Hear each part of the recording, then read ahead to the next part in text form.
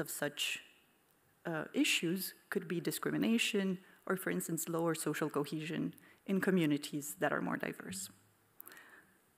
So,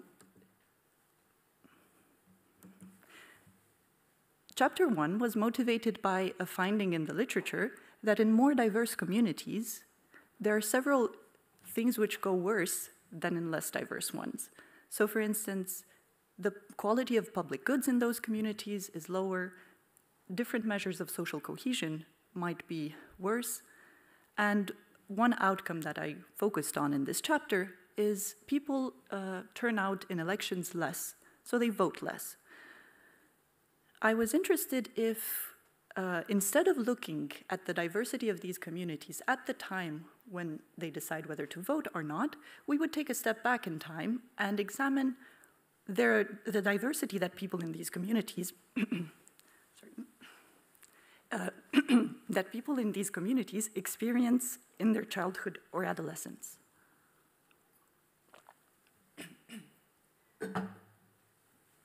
And the idea behind this being that should you be exposed to diversity early on, this might shape how you view diversity as an adult, and thus indirectly influence these outcomes, potentially alleviating them. And with the help of someone who's here in the audience, I found out about a very nice data set that allowed me to study this problem, because it's a very large longitudinal survey from the United States, which contains information about people's school cohorts and the racial backgrounds of everyone in their school, as well as their voting behavior and political preferences 7 years later when they are young adults. And in this chapter, I find that those pupils who are more exposed to slightly more diversity in their school cohort vote more, according to an index of racial diversity. This index does not influence people's political preferences. However, if they are exposed to more Black individuals in their cohort, this makes them identify Democrat more often. And I do not find any differences with respect to parental family income or own race. Now I will jump directly to chapter 3, where I examine another problem that might arise when people with different identities interact with one another. And the scale is also very different because I'm looking at one-to-one interactions, and I'm looking at them in an experimental fashion, so not using data collected by others. I'm looking specifically about trusting relationships when the partner that you can decide whether to trust or not is part of your own group or part of different groups. And the two sizes of the onions on the screen here represent that often trust in members of your own group is higher than that in members of other groups.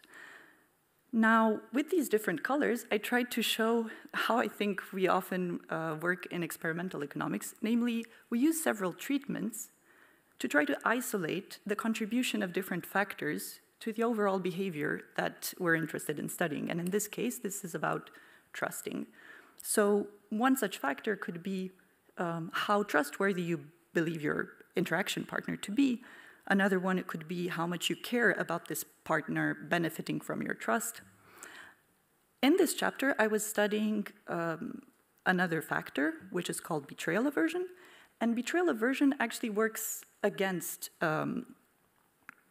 trusting, because if you're more betrayal averse, you are less likely to trust someone for fear that you might experience an emotional cost in case you are betrayed. So as I mentioned in this chapter, I only focus on this specific factor. I measure it towards other members of your own group versus members of other groups, and I try to see how much it contributes to the decisions to trust these people. Also, how the contribution of this factor evolves over time. My participants are students at this university. The groups that I use are quite an innocuous social identity, so not of the seriousness that I gave as an example in the first chapter, so race. Here, they're just groups that have been randomly, to which people have been randomly assigned in order to increase their social integration in the first year of studies. So I study them at the beginning of an academic year and also towards the end to see how the contribution of betrayal aversion towards in versus out group members changes between these two times. Now, why would such a study be interesting in general? I will try to give you a sort of example from the real world. Let's assume that you have a housing market and you have two types of people in it, locals and immigrants, and all the landlords are locals. The potential tenants are either locals or immigrants. Now, if the local landlords trust the local tenants more and are more likely to offer them accommodation and sign rental contracts with them, you could end up with a systemic type of problem where immigrants find it very, very difficult to find an accommodation. Now, as a social planner, if you want to do something about that, what determinant of trust would work as a good lever in order to address this problem?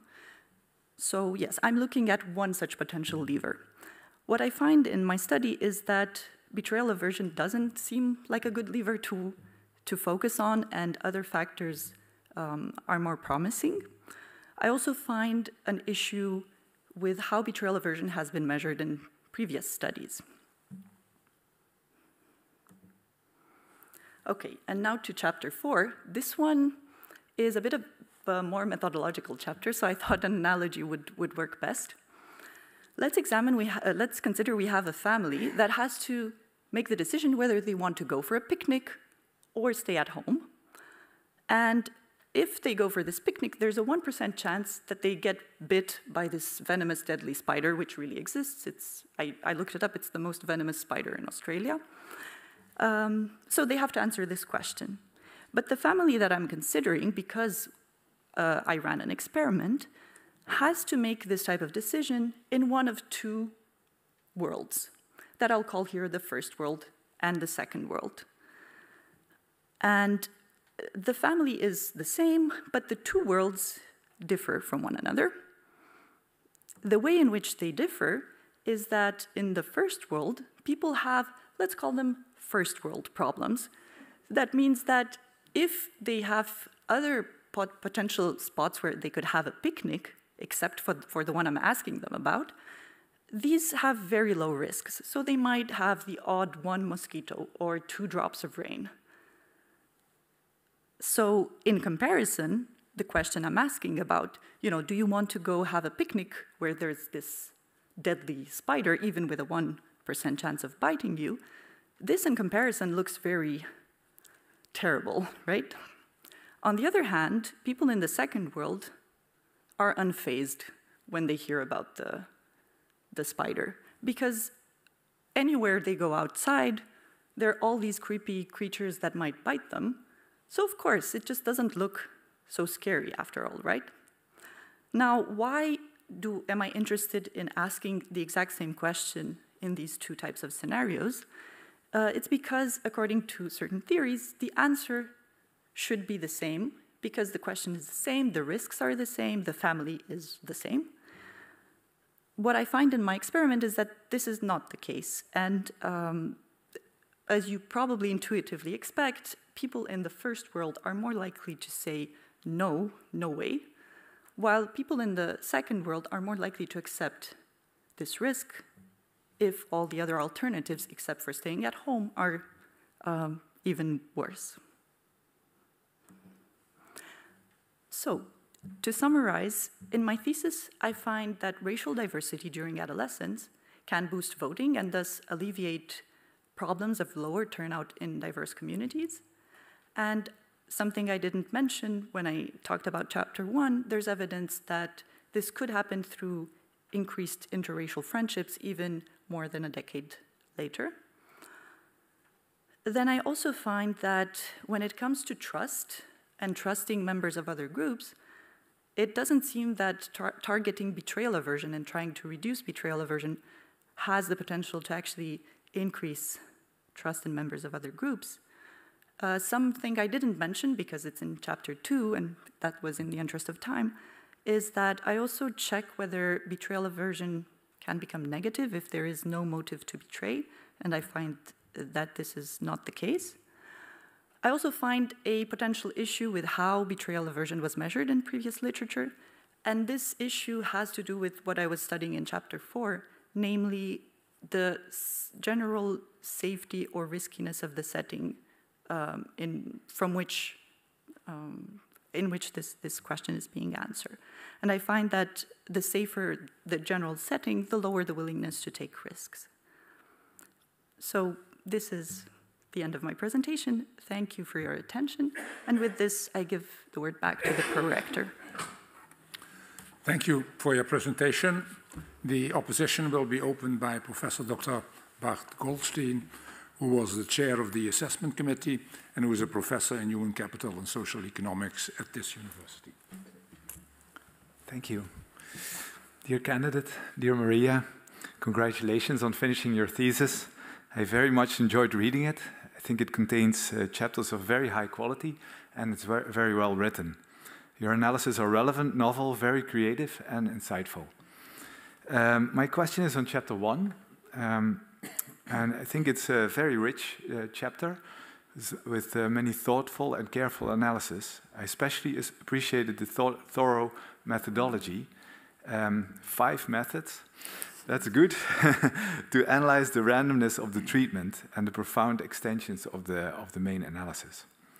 I was also very glad to hear from Raymond that it has just been accepted for publication at the Economics of Education Review, which is a very respected journal. But of course, here in light of this defense, I'm going to take a critical position, so let's get started. And my question is on the interpretation of the size of the main result. There are 2 tables that I want to look at, table 1.4 and table 1.2. So in table 1.4, on page 32, you report the main result. And you find that an increase in this racial diversity index by 1 within school standard deviation increases the voting probability by 1.1 percentage points. And that represents an increase of 2.6% relative to the unconditional probability of voting. So the within school standard deviation increase leads to this effect. And then you say on page 33 that these effects are sizable, and I think that's actually an understatement of the size of the effect, and that is because on page 25 in table 1.2, you're saying that you're showing that a 1 within school standard deviation is very small, so it's only roughly 1/10 of a standard deviation across schools. So if I extrapolate your within school result of 2.6% to the between school variation, then that would mean that a 1 standard deviation change in racial diversity between schools would increase voting probability to about 26%. So that's what got me. Yeah, that's what I was wondering about. Isn't this effect very large? What do you think about this? Is it possible? Can we extrapolate these within school findings to the between school variation? I'm curious to hear your result, your answer. Highly esteemed opponent, thank you for your kind words and for the interesting question. So you ask about extrapolating from the size of the effect that I find from the within school variation to between school variation.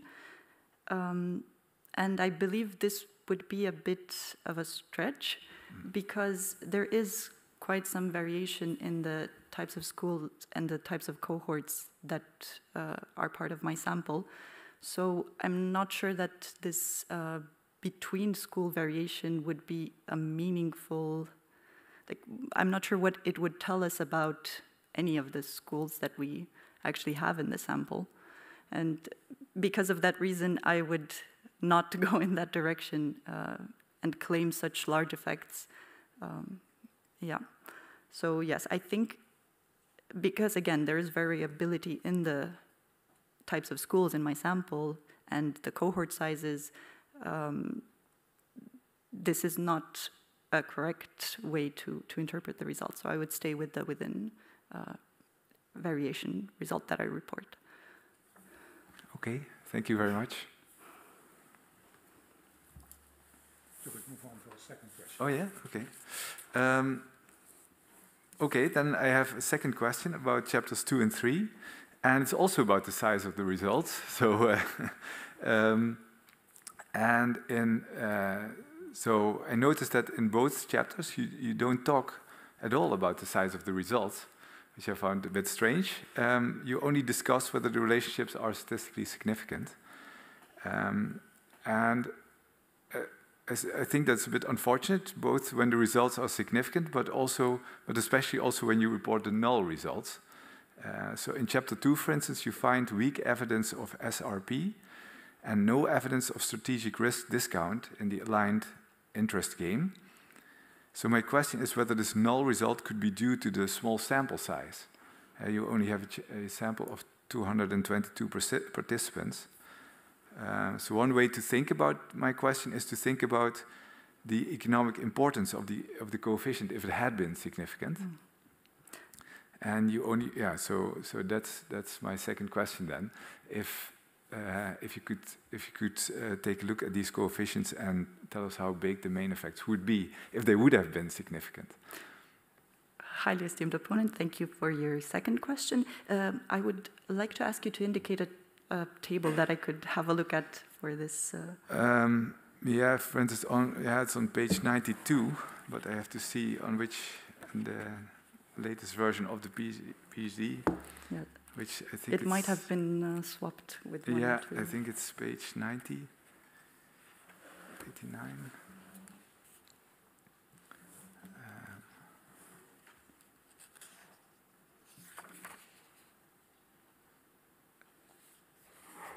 Yeah, I'm not sure. I think it's 89, but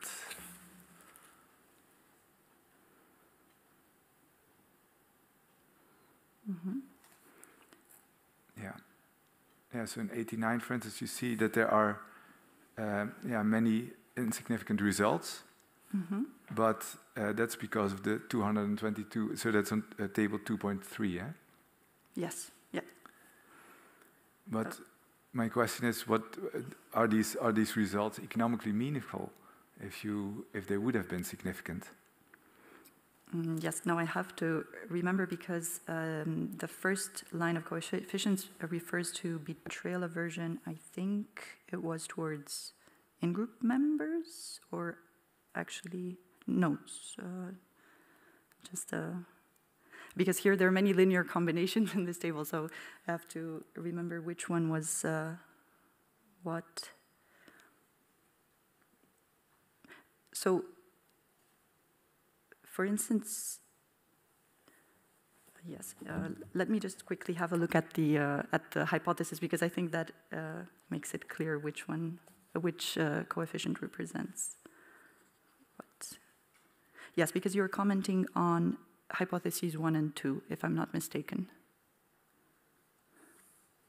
Mm-hmm.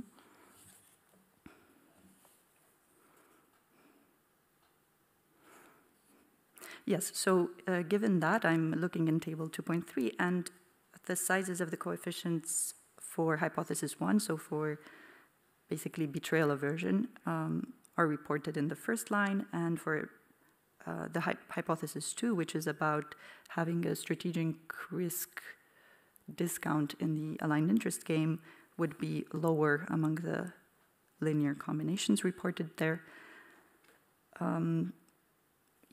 And yes, your question was about whether the sample size makes it not significant, and I believe that this could easily be the case.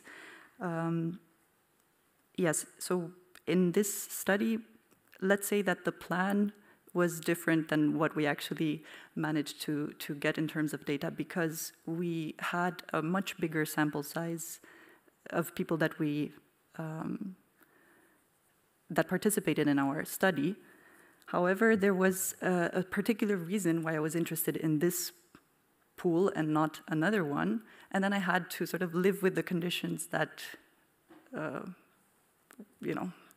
were available. And that meant that I had only 20 minutes in which they could do this experiment. They were also in the first month of their studies, which means that many of them failed the comprehension test. And I think the size of the sample that you see there is, I don't know, something like a third of the total sample of subjects that we had in there. So the plan would have been to have a larger sample size, and had that been the case, and let's say that the coefficient that we see there for hypothesis 2 would have been significant, then I would argue that, so that would have supported hypothesis 2, and it would have been, yes, the strategic risk premium would have been reversed, but by, but it represents, I think, I wouldn't know which, let's say column 4, it would have been maybe an eighth of the size of the premium that we see for betrayal aversion. Yes, and how would I further interpret that? Then I think that it could still be beneficial to try to target this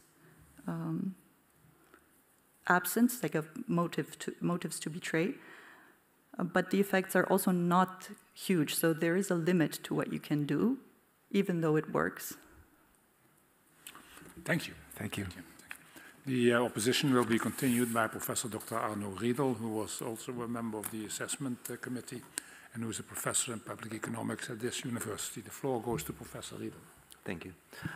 Dear candidate, dear Maria, I also would like to congratulate you with this very nice piece of work. I think it's a very nice, well-written and thoroughly executed thesis and PhD, so congratulations, and you're also now in the beautiful city of Vienna, where you have already a postdoctoral position. I think it's well deserved given the PhD you've read, the thesis you've written. So still I'm here to ask a question. I would like to ask a question about chapter 3. And not so much about the results, but I have some questions about how you set it up and the experimental design. Just to give it a little bit of a frame, so what you set out there in this chapter is to look at betrayal aversion as a potential mechanism of trust and non-trusting, and how this differs between in-group and out-group members. So whether betrayal aversion is smaller within in-group members, or people you know, you have a short social distance, versus people you do not know that well.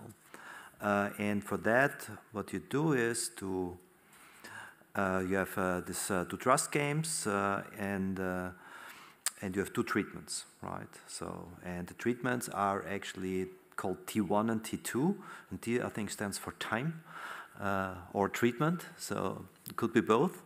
Anyway, so T1 is at the very beginning when groups are formed, and you can assume, okay, so there's no difference basically between in-group and out-group members, so that's the idea. And then you have this treatment T2, which is, I think, I'm not sure, but I think 7 months later. And now, of course, it's crucial how you form the in-group and the out-group. And what you do is, in the in-group is so that these are students, and they are put here randomly into study group or in tutorial groups, I guess. Or no, they had also some social activities. Okay, but it's some kind of learning groups, right? And then you write, and it's on page 123. You don't have to look it up. It's not so important. Just to give this a frame. Students interact more with members of their own group throughout the first year of study. In all the classes they take, the classmates are from the same group, and they participate in social activities with members of the group only, and so on and so on. While they do interact with the rest of the cohort, and that's crucial, right? And then you write, I assume that the social groups matter enough to create a feeling of in-group, out-group as time passes between T1 and T2. So I come to my question soon. But so there is, because lots of it hinges on this I assume. So for instance, on page 128, there's just an example where you formulate hypothesis 4, 5, and 6. You refer to a paper by, I think it's Bagini or Bassin, I don't know, and Eckel from 2018. Where we write, because of this, I believe it is more plausible that a weaker identity like the one used in this study needs a longer time to produce effects, full stop, and then I thus assume the effects found by Bagin and Eckel are more likely at T2. And then there are the results, and then you basically find no effects. So I'm wondering, so maybe I've overlooked this, but I didn't see any measure of in-group, out-group connections, closeness between, comparing, for instance, T1 and T2.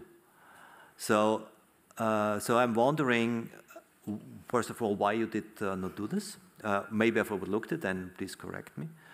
And if you did not do this, so and you have to make these assumptions that people make this link, but I mean there could be, because they also interact, you also write it, right? They are also interacting with other groups in the cohort. And maybe, you know, learning in these groups is not so fun. Maybe they have fights, maybe they start to hate each other. And maybe, you know, there's lots of heterogeneity. I mean, in some groups they love each other, and other groups they hate each other, or in some subgroups are closely linked and others not. So my first question, as I said already, is, you know, why did you not measure it? And the second is, in light of, you know, my comments, what would be your interpretation of your null results, right? And would you find, so given that, let's say, you cannot redo your experiment, do you see any way of getting, for instance, at some heterogeneous effects on that you see that you kind of find out ex post that perhaps, you know, within some subgroups there might be outgroup effects and in others not? So I'm looking forward to your answer. Highly esteemed opponent, thank you for the kind words and for the very relevant questions. You asked about why I have not tried to actually test my assumption of whether this in-group, out-group was created, and there was a sensible way to see this group formation as leading to the results I hypothesize. So I think, yes, this is indeed what I wanted to include in there. Now, these groups were created by the administration office, and it was kind of a pilot project that they were doing that year. So they assigned people to these groups at the beginning of the year.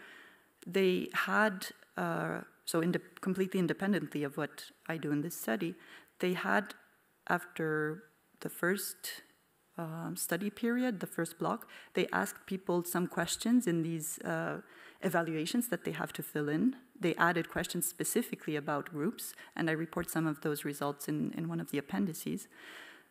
My expectation was that because they were piloting this, they would also, and that was their plan actually, follow up at the end of the year with a similar battery of questions. And unfortunately, something happened there along the way. I don't know what exactly, but they sort of gave up the whole project, and then they never came back to these people with that type of questions. Also, at that time, I had left Maastricht, so I remember trying and emailing and trying to find out if this type of data is available anywhere. And yes, unfortunately, it isn't. So yes, I had made the wrong assumption that that type of data that would allow me to check for this would be available. It wasn't. And the best way that I could try to do something about this was by adding that question at the end in the survey after the experiment about whether, like a hypothetical allocation question, in which they could allocate a given ticket, lottery ticket, because this is how they were paid in lottery tickets, to a member of their own group or to anyone else. And I tried to use that to test whether there's a change. As far as I remember, it's also a bit difficult to tell if this is the case in in these groups. And the reasons that you mentioned, namely that students interact not only with people in these social groups, but also with other members of their cohort. So maybe it's important actually to mention that the groups themselves are the ones in which they take all courses. So there are about roughly 60 members in one of these groups. And then whichever tutorial group they're assigned to throughout the first year, it always contains people from these groups. So in terms of class, they only interact with these people. Yes, and I agree. So I thought the identity is probably weaker than, for instance, living in a dorm together. What has been, what had happened, at least in the beginning of the year, was that there was some money and there were weekly social gatherings organized for these groups. I'm not sure for how long they survived, because I think part of the reason why the project was dropped was that things were not going well. And yes, so it seemed like something that, you know, when you see randomness, I think as a researcher, your eyes start to sparkle, and that's exactly what happened. And I thought, oh, this is a nice opportunity. But in the end, it didn't work out as planned. And I think during your PhD, it's difficult to find such occasions. So yes, I jumped on it. Thank you. Let's stick to this. The opposition will be continued by Professor Dr. Kirsten Rode, who was also a member of the assessment committee and who is a professor in behavioral economics at Erasmus University, Rotterdam. The floor goes to Professor Rode. Thank you. Dear candidate, I would like to join the others in congratulating you with a very, very nice thesis. What I find especially noteworthy is that you've shown to be able to work with secondary data as well as to run experiments. I think that's impressive. My question is about chapter 2. And in chapter 2, I'm actually still a bit puzzled why the game that you consider there is called a trust game. So let me explain why I'm puzzled there. So in these games, the action of the first mover depends on the actions of the second mover, in the sense that you say, okay, I quote you now, first movers in the trust game and in the aligned interest game indicated the minimum percentage of second movers in their treatment who would have to choose left for them to prefer in over out. So these first movers condition their actions on what they believe the second movers will do. And then I'm thinking, doesn't this then effectively make the first mover a second mover? And the second mover a first mover, maybe? So what does the literature say on the comparison between the game that you consider as you implement it and the usual trust game, where you don't, as first mover, you don't condition your action on what the second mover will do? Highly esteemed opponent, thank you for your kind words and for the interesting question. You're asking about like a conditional type of answer from the first player in a trust game versus a standard binary or not trust game, and whether, so on the one hand, what the differences are in terms of behavior, but also whether then this means anything about trusting. Yes, and the literature finds that it is quite different, and there are papers. So most of the papers that work that try to identify betrayal aversion use the exact setting that I have used. So ask for this conditional probability. And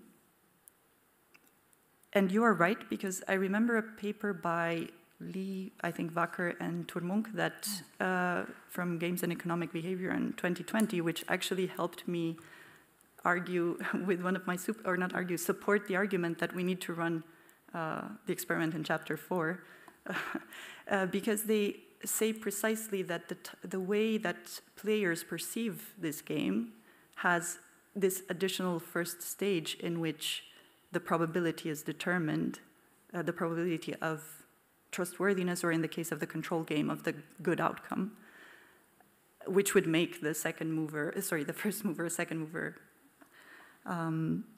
And because of that, that this differs quite a lot from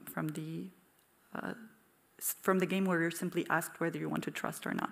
And is typically, sorry to interrupt you, is typically also is the behavior of these first movers different in the two types of games, or is that not possible to say because the games are really different and the type of behavior is different? I'm now trying to remember if there are papers that compare this, and I don't think I've seen, so I would have to remember findings from different papers to answer this.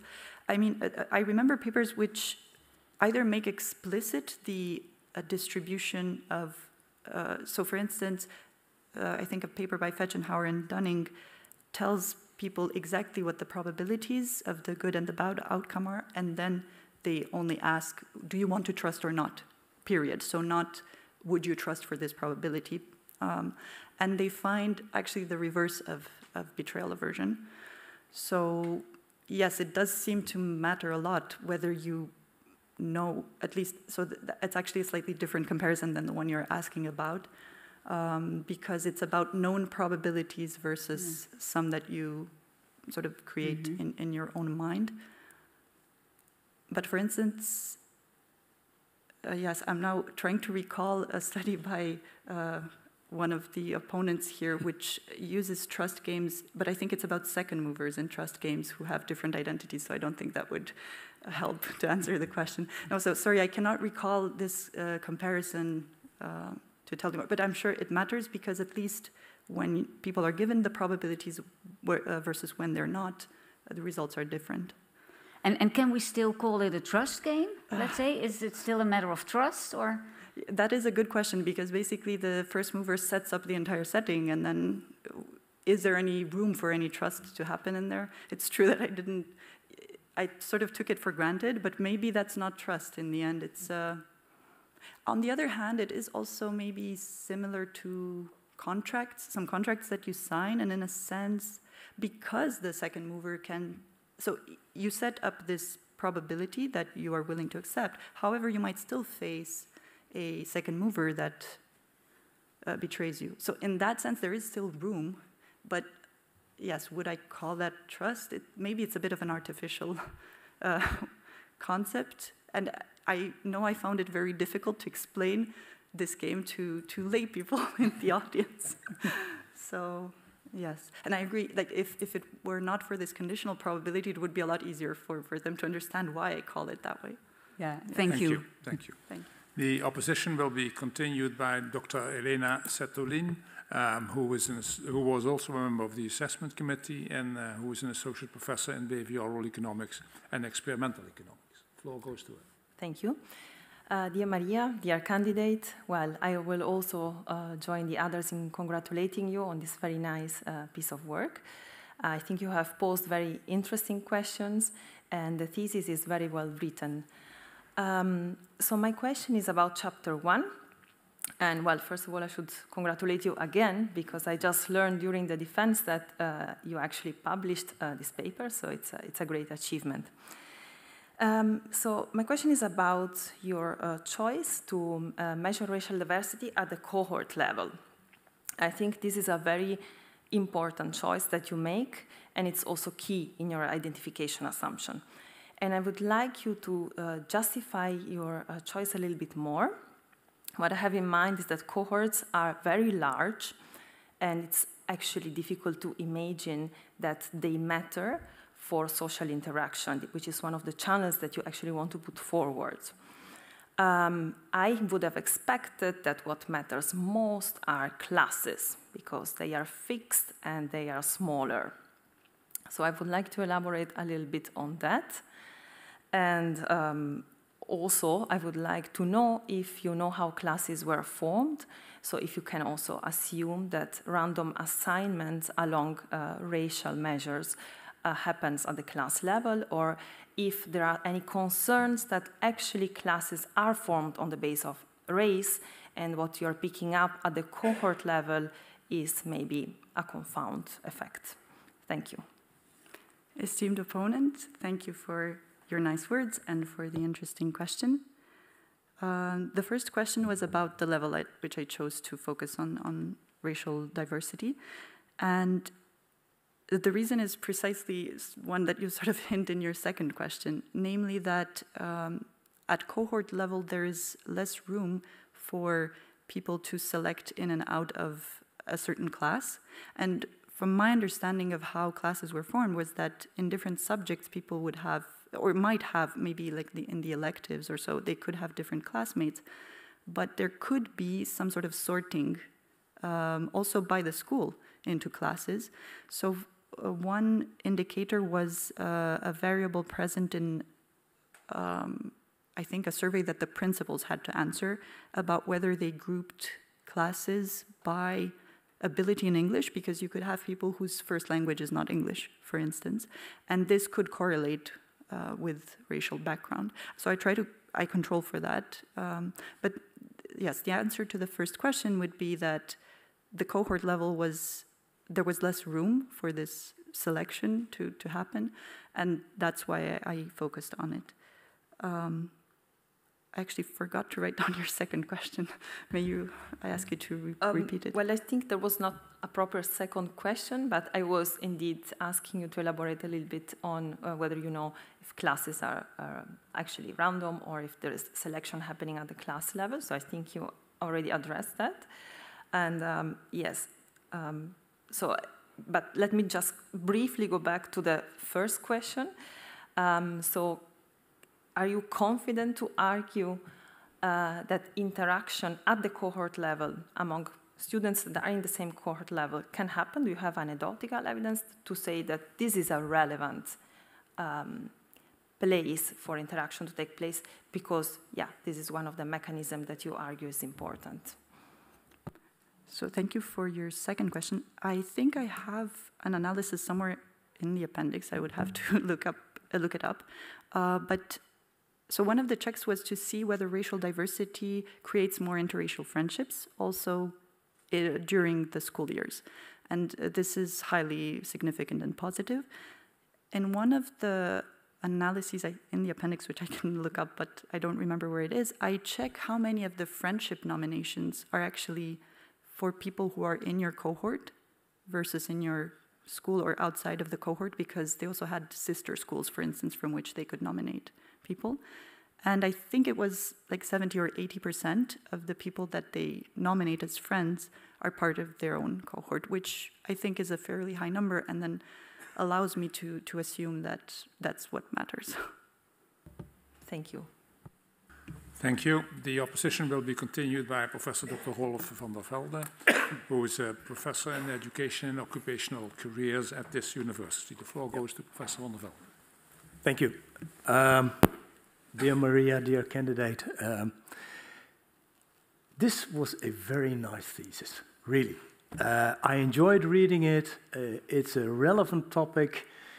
I think, you know, in all about the social identity, so I really love that. I also love the front page. I'm a big fan of Edward Hopper. And I will come back to Hopper in a minute. I have a question on chapter 1, just like the others, and like Bart already mentioned, and which was also a little bit implicated in the previous question, you find very large effects of racial diversity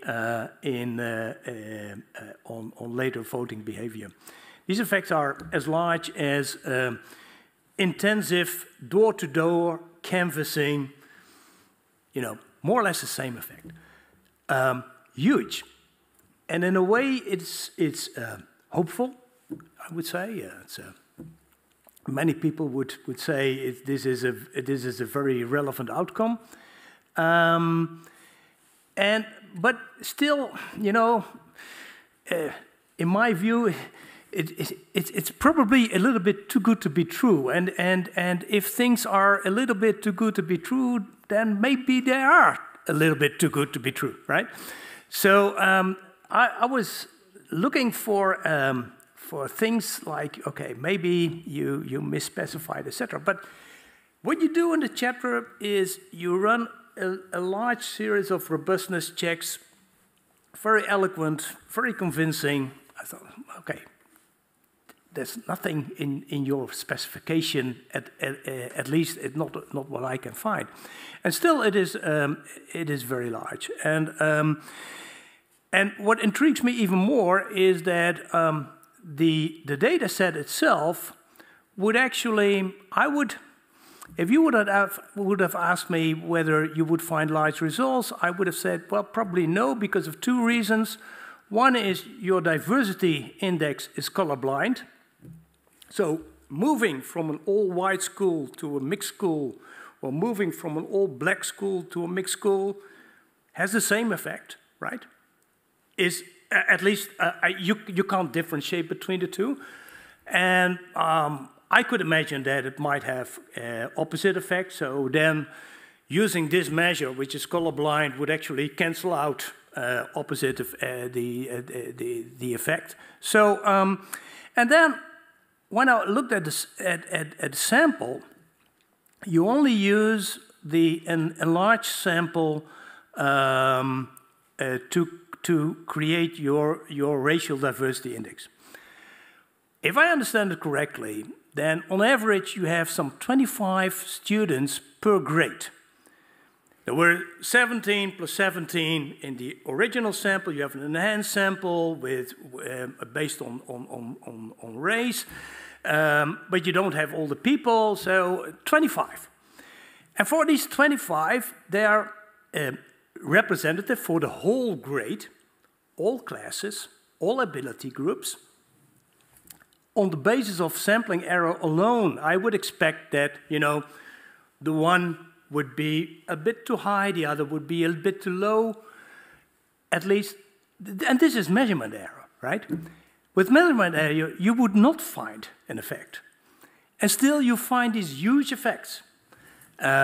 So I was trying to find a gap, something which was missing. And I think I found one, and that is, as you indicate in the paper, you also have ability grouping, right? You have ability grouping in the schools. But you control for this at the school level, but not at the individual level, if I understand correctly. But then maybe what you find is some effect of that, you know, in one grade in the school, you measure the low ability group, or in the other grade, the high ability group. And so I'm not sure that this would really explain your results, but at least might hint to something else. So I was wondering whether you have any thoughts about that. And by the way, yeah, I promised to get back to Hopper. Because what I like about Hopper is, you know, you see this picture, and this is an artist's view, right? Normally, in the paintings of houses do not look like that. Cafes do not look, pubs do not look like what is painted by Hopper. And so maybe what you have here is not the artist's view, but the researcher's view, limited point of view of the social reality. So, thanks. Highly esteemed opponent, thank you for the very nice story and also for your interesting question. So you asked about the effect sizes again. I must say that they're not as big as the ones from door-to-door canvassing. I think they're like 30% or something. Yeah, okay. but yes. More or less in the same range, right? Yes, I have to admit that. So you were suggesting that maybe I pick up something else that could be explained by having different people being followed over time in these cohorts. So to clarify again, this is a longitudinal study, and the first wave is like a census of schools, so it includes everyone in the selected schools, such that it is representative of the school-age population between 12 and 18 in the United States at that point.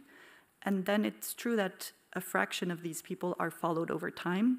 So when I ask, when the questions about voting and political preferences are asked in a subsequent wave, it's only this subset that we have information for. But again, yes? Yeah, but I thought that the race was only asked for this, say, enhanced sample within a grade.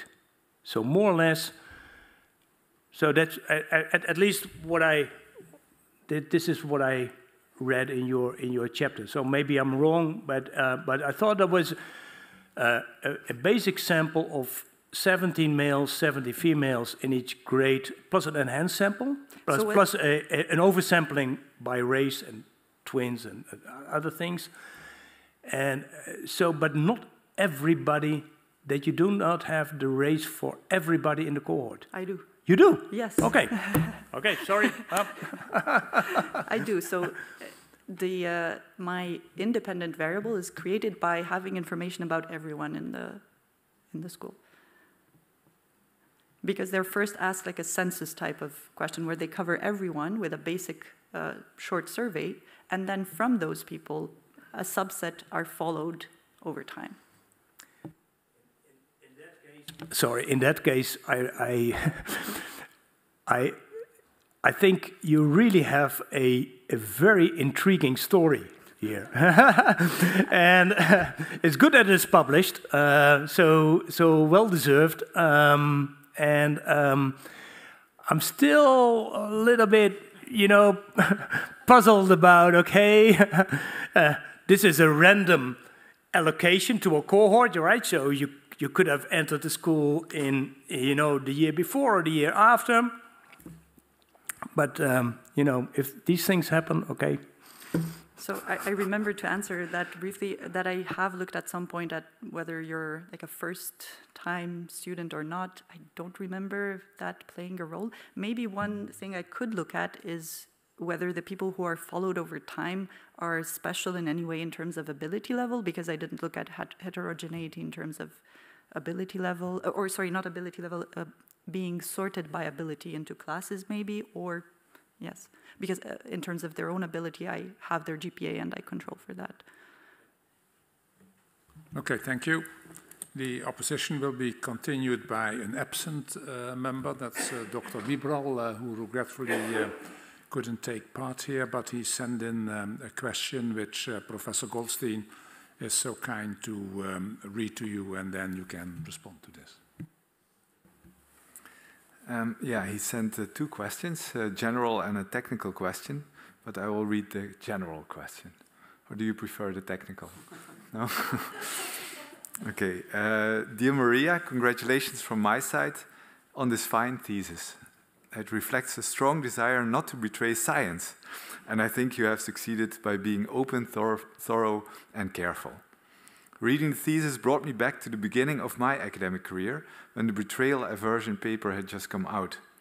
Ever since then, I've been wondering what other disciplines have to say about the concept, and whether our well-defined notion and lab measure of betrayal aversion might not be too narrow, or ignoring many potential interesting aspects of this phenomenon. Could you reflect a bit on this? He also says, good luck with the defense. So that's nice. So addressing Matthias' esteemed opponent, thank you for your kind words and the interesting question. So knowing Matthias' background, I'm thinking he might hint towards some neuro type of studies that could try to look at what happens in people's brains, for instance, when they're facing this type of situation. But to be honest, I am not very familiar with that literature. I still think it would be very interesting to see what it has to say about feeling betrayed versus, yes, because the role that I'm interested in these papers is the one that might experience betrayal. Yeah, so I think he's pointing out, he's asking about what other disciplines, so like sociology and so on, have to say about this concept, and whether the measure in the lab is not too narrow relative to the concept in, say, sociology. Yes. So I think that is a fair point. I remember a discussion between my supervisors who have different specializations. And that's when it became clear to me that this is a difference between experimental economists and people who work with secondary data mainly, namely that experimental economists might run 2 treatments, find an effect, and then put a label on it. Now, does that label really reflect the inherent motive that it claims to cover? While in different types of like the type of work that my other 2 supervisors do, they really thought when they heard betrayal aversion that that is a clear thing, and afterwards one tries to measure it. So yes, it might be too narrow. Maria-Eugenia Polipciuc, the time appointed for defending your thesis has passed. The degree committee will now withdraw to discuss the quality of your thesis and the quality of your defense. And I request that you and your company await the results of our deliberations and our return in this room.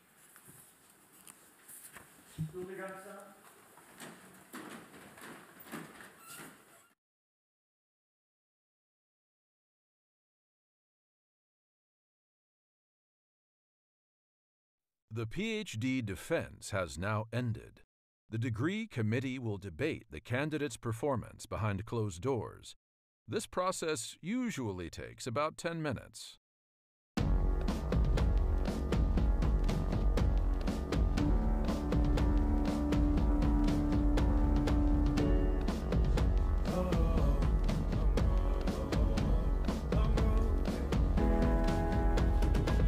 Long road to the south side. 7 miles in my rearview mirror, I know what it felt like. My goal's only getting clearer, east side to the west side. No place like home, if it's questions that you've got, go the extra mile and die.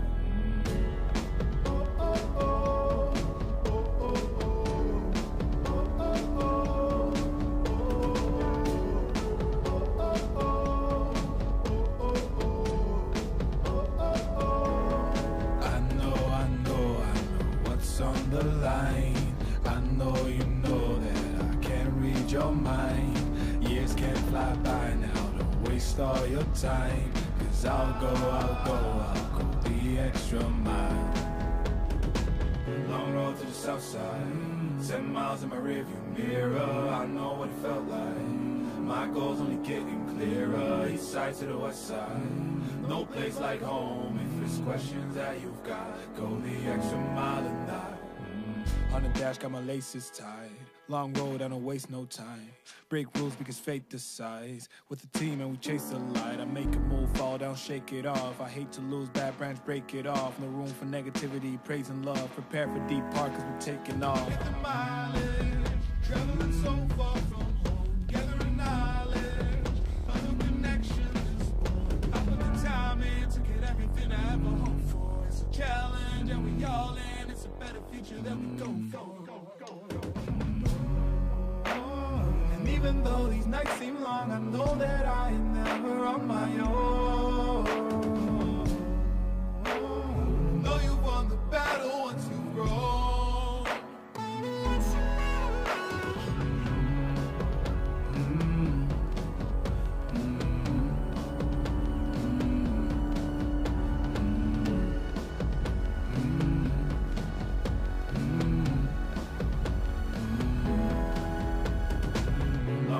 Southside, 7 miles in my rearview mirror, I know what it felt like. My goal's only getting clearer, east side to the west side. No place like home, if it's questions that you've got, go the extra mile and die. Long road to the south side, 10 miles in my rearview mirror, I know what it felt like. My goal's only getting clearer, east side to the west side. No place like home, if it's questions that you've got, go the extra mile and die.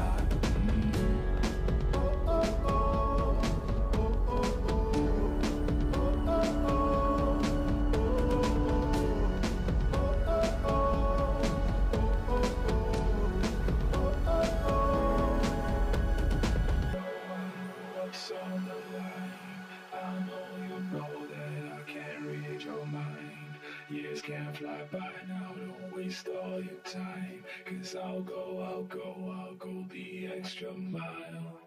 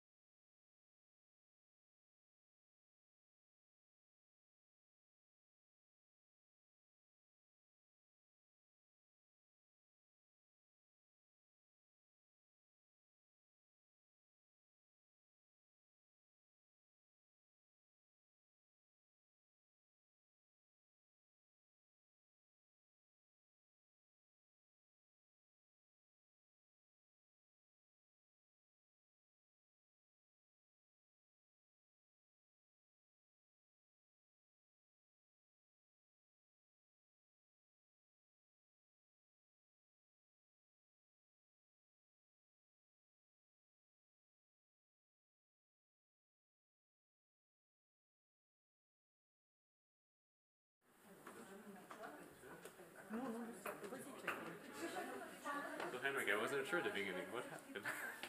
What? Yeah, I wasn't sure. So you were trembling, or what? No, he said you can now sit, but of course it was directed at everyone else, but we both sit, and I was looking at him like, shall we get up? Yes. I don't know how this works, but he just sounded very authoritative when he said it. Yeah, but this is backward, by the way. Did you keep it that way?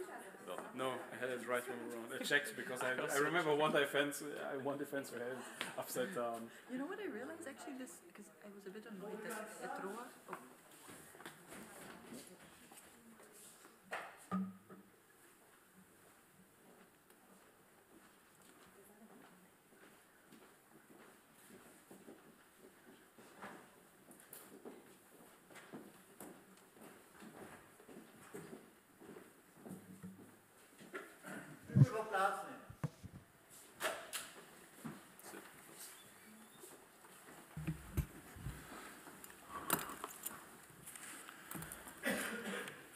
Maria-Eugenia Polipciuc, hopefully I pronounced your name correctly, at least I tried. The degree committee here present has assessed the quality of your thesis and the quality of your defense, and in view of its positive verdict, and taking into account your previous qualifications, the degree committee has decided to grant you the degree of doctor. Professor Curvers is authorized to confer upon you this academic distinction in accordance with Dutch university custom, and I invite your supervisor to now take the floor.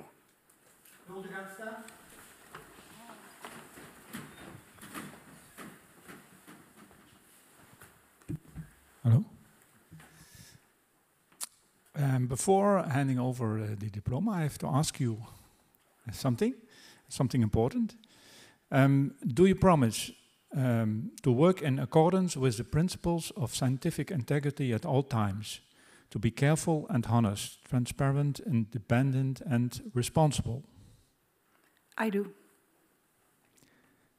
By the authority vested in us by law and in conformity with the decision of the committee here present, I hereby confer upon you, Maria-Eugenia Polipciuc, the degree of doctor, and grant you all rights attached by custom and law. As evidence of this, I now present you with a degree certificate signed by the rector, the secretary, and the other members of the committee, and affixed with the official seal of the university.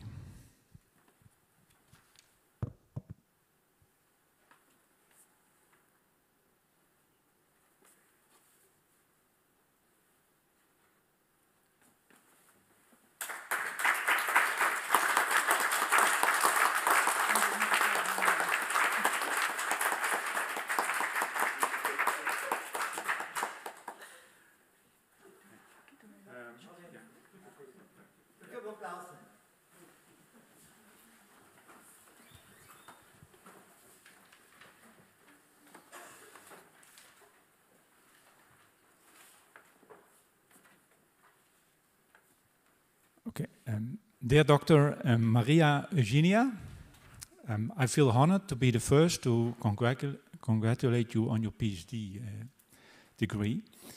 You certainly deserved it. It was a long road that began somewhat unfortunate in 2014, in more ways than one. Let me mention two. First, you were supposed to join the Nijmegen Institute for your dissertation in the area of the demographic transition and aging in relation to the labor market. During the first meeting of the Nijmegen team in 2014, you sprained your foot as you were about to board the train to Heerlen with us. Therefore, you couldn't go with us. You have been suffering from foot pain for a while. But the tone was set. You would never be part of the Nijmegen team. Then it also turned out that the data set we had on retirement was not suitable to write a paper with. It was a bit of a crisis for a while, yet you came up with a research proposal with an American data set unknown to us and eventually managed to write a nice paper with it. Now, chapter 1 of your dissertation. The research topic was actually something different from our intention, but the great and long efforts of you, with a good deal of support, of course, also from your co-supervisor, Raymond Montisan. We were rewarded last week when the article was accepted for the Economics of Education Review, one of the best journals in the field of education. Then, with your research interest, you deviated even more from what Raymond and I envisioned when we appointed you. But your enthusiasm and conviction were hard to turn around, and I'm personally convinced that you should not kill the passion of a PhD. We gave it a try, but we needed someone to mentor you in the field of experimental economics. Fortunately, we found an excellent co-supervisor in the person of Martin Strobel. We will conclude this laudatio in a moment. All in all, we, Raymond and I, are certainly proud of you for successfully completing the dissertation with a sympathetic general research question of how to improve cooperation and social cohesion in the light of diversity. Also, on behalf of Raymond and the ROA staff, warm congratulations to you, your parents, family, and husband. And I will now hand over the mic to Martin. Dear Maria, since I was talking to you quite often, particularly in the last part of your thesis, right, I asked Frank to also say some words in a laudatio. So first I want to start with a question. Does the number 6005466 tell you something? Probably one of your phone numbers? No, it's not. It's actually your student number, because you belong to the first cohort of students in Maastricht who actually got a 7-digit number. And I looked it up. So most likely we saw each other for the first time February the 1st in 2010. This was when my course on incentives and behavior started in your master, which you did back then in Maastricht. And after that, I still remember quite vividly how I was sitting down with Matt Embry, right, after your defense of your master thesis, and we were discussing whether it would be feasible to get someone with a 1-year master into a PhD program. And we both said, yeah, maybe. But at that time, it was actually quite difficult, right? Because we had this restriction that if you want to have a PhD position, at least in our department, then it would be a 2 years master would be required. So actually then we lost a bit contact, right? Because you first became a full-time teacher, then you went to Liège and to Brussels, or the other way around. And at some point I heard that Frank had a brilliant idea, namely to hire you on a PhD project. And since you also wanted to work a little bit experimentally, I was joining the team, the supervisory team. Actually, I do not regret it. I'm very happy about this happening. Now, knowing you for such a long time, you wouldn't mean that I know you very well, but actually, when I was sitting down and trying to think a bit about your characteristics, I didn't come up with some clear pattern. But let me give a try, and then I see whether I hit the nail or not. So consider if you decide or distinguish 2 different types of people in the world, the engineers and the artists. Now, engineering not in terms of their profession or their field, but in their way of thinking, right? So engineers actually, they make a plan, they follow it step by step, they do one step after the other, they take 2 parts, and then they put them together, then they take the next part, put them on top of that. If it doesn't really fit, they would just squeeze a bit, and then they would make it fit. The Germans even have a word for this, technical word, which is called Presspassung. And they would also do it step by step, and at the end they would have some working project. Right?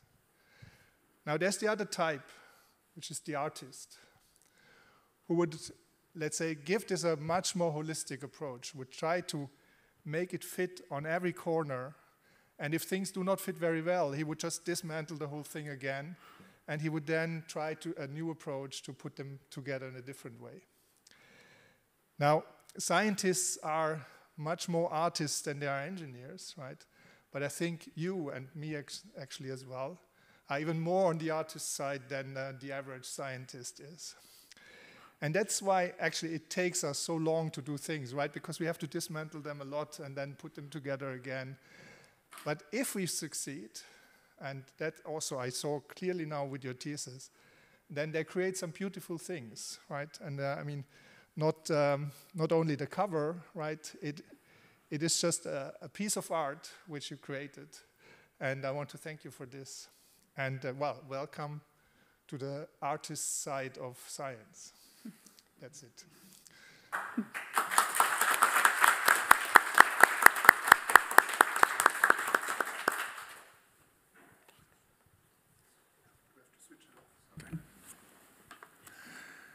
Dear Dr.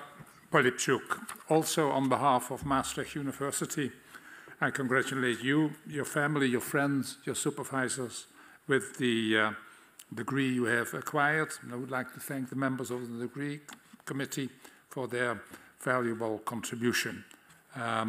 Before closing this session, we will, after closing, go to the main stairs and then take a picture just to make sure that we also have you well presented in our academic archives.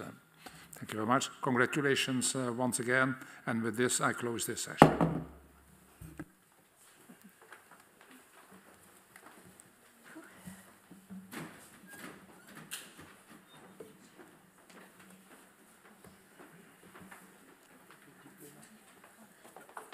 Should I take it for you?